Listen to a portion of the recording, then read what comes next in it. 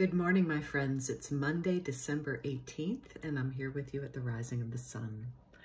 Let us light our Advent wreath. O come, Emmanuel,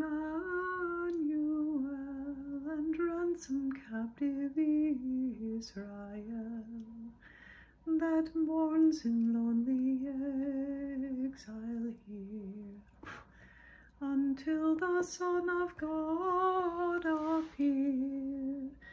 Rejoice, rejoice, Emmanuel shall come to thee, O Israel.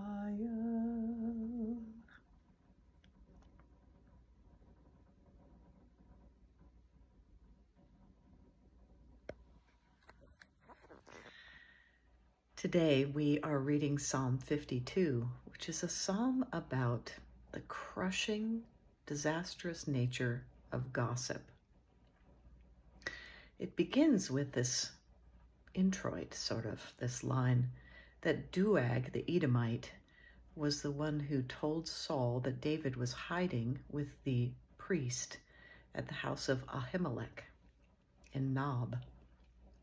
So Doeg, the Edomite, don't you love that name, was a blabbermouth.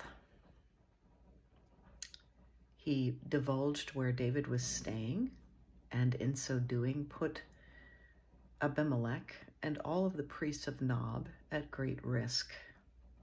He tattled. He gossiped.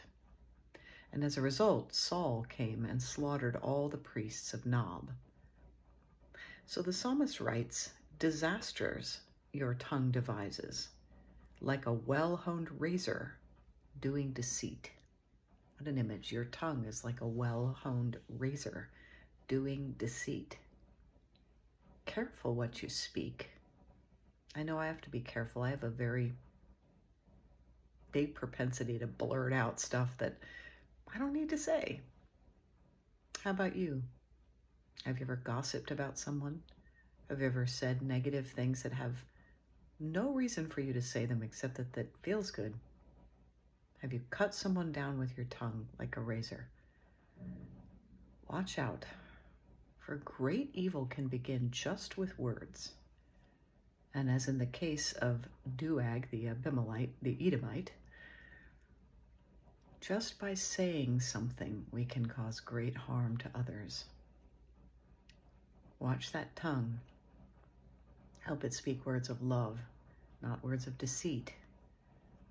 Help it build up and not tear down. Think before you speak. Let us pray.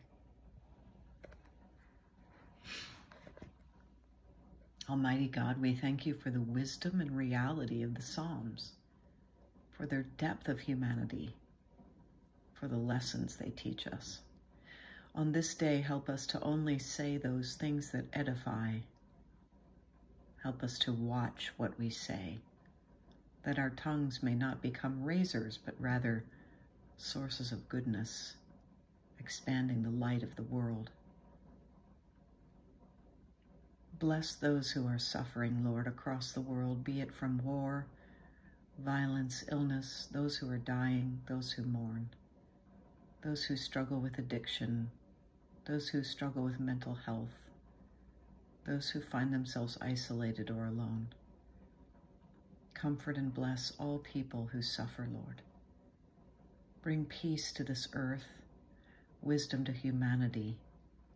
Help us to care for this beautiful planet that you've made and bear the light of the world to others. We thank you for the gift of our lives, for the gift of health, friendship and love, good food, and as the holidays draw close, help us to keep in mind those who may be facing loneliness in this season. All this we pray in the name of Jesus the Christ, who comes to us as light in the midst of the darkness. Amen. God bless you. Have a great day.